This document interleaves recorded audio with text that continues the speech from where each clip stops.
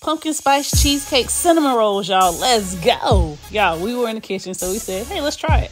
So I got a thin crust pizza crust, got some butter and melted it, came back, added some pumpkin spice, some cinnamon, nutmeg, some brown sugar Splenda, mixed all that together and put it to the side. I then got a can of pumpkin pie filling, poured some brown sugar Splenda, some vanilla extract, and I put in half of my butter mixture, put in some more pumpkin spice, cinnamon, nutmeg, did it to taste, added some regular Splenda in, stirred that bad boy up, and then I added some of that cheesecake pie filling and mixed it in together. That made my pumpkin cheesecake filling. I got the rest of my butter and spread it over my pie crust. Then I spread the pie filling with the cheesecake mixed in, rolled that bad boy up and cut it. And it was a little tough to cut because it's thin crust, but we're trying to save those calories. Put it on the pan, spray it with butter spray, pop it in the oven.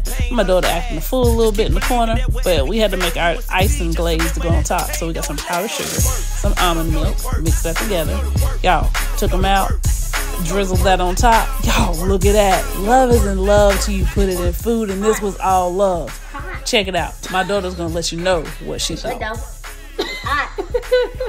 Blow it. Yeah. Oh yeah.